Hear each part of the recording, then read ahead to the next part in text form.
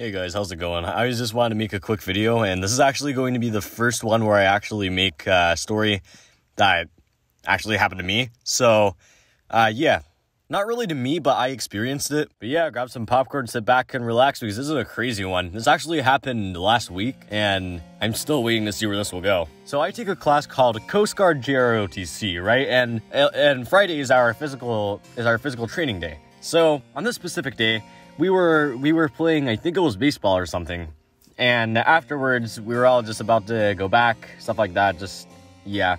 And my friend group, I have a really good choice of friends, like bless their hearts, but they were trying to deadlift each other, and one of them actually dropped one of my friends. I'm gonna leave him out of this video, like his name and stuff, because like privacy. And at first we thought he was completely fine, like he was just like kind of pissed.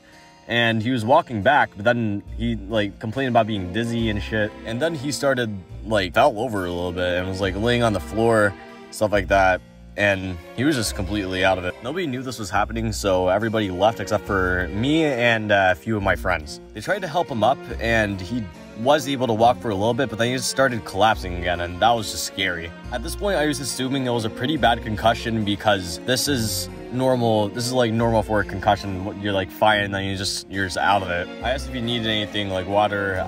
One of my friends got him an ice pack and placed it on his head.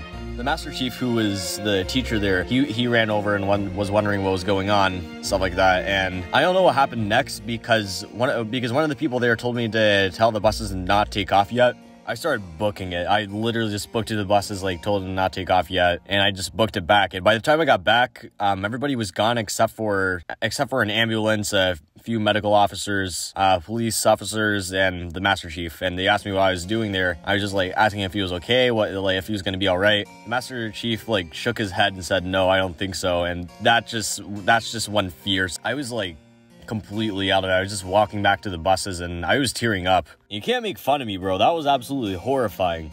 I thought this guy was gonna die. They certainly made it out to make it sound like he was going to die. So that was just like, that was devastating, man. Later, he texted the group chat and confirmed that he was fine. It was just a major concussion. Just a major concussion. What the hell? He said that it was a major concussion and that he couldn't leave his house until, I'm not actually sure when, but a lot of stuff has been spreading, like rumors and other stuff like that. It's just stupid, man. That's the entire story so far. I'll keep you guys posted as this goes because this is pretty crazy so far. And honestly, my best wishes to him because like rumors suck, dude. I really do not want this to spread, neither does anybody else. It's just crazy. But yeah, that was absolutely horrifying. 0 out of 10 I would not recommend because that was scary. But yeah, I'll keep you guys posted on what happens, and I'm gonna try to make videos more often on past events that happened that have been crazy. Coming up, this kid wants to fight me, which is exciting. Yeah, I'll see you guys later. I'm gonna head out now because I really need to go to bed. I will see you all later. Peace.